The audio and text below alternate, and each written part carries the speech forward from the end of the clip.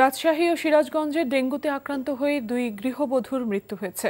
আর মাদারীপুরের এক যুবলীগ নেতা রাজধানীতে চিকিৎসাধীন অবস্থায় মারা গেছেন।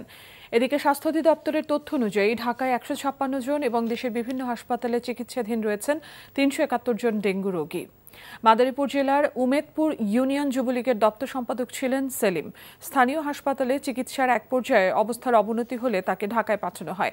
শুক্রবার রাতে রাজধানীর আনোয়ার খান মডার্ন হাসপাতালে চিকিৎসাধীন অবস্থায় মারা যান তিনি। সকালে তার লাশ গ্রামের বাড়িতে আনা হয়। গত ১০ সেপ্টেম্বর ডেঙ্গু আক্রান্ত হয়ে শিবচরের একটি প্রাইভেট ক্লিনিকে ভর্তি হন তিনি। অপরদিকে শনিবার সকালে রাজশাহী মেডিকেল কলেজ হাসপাতালে চিকিৎসাধীন অবস্থায় মারা যান কুষ্টিয়ার ভেড়ামারা গৃহবধূ রওশন আরা। হাসপাতালে বর্তমানে চিকিৎসাধীন রয়েছেন ১৯ জন রোগী। এদিকে গতরাতে সিরাজগঞ্জের গৃহবধূ নীলুফার ইয়াসমিন ডেঙ্গু আক্রান্ত হয়ে মারা যান। এছাড়া ডেঙ্গু রোগে আক্রান্ত হয়ে ময়মনসিংহের বিভিন্ন হাসপাতালে ভর্তি হয়েছে ৫ জন।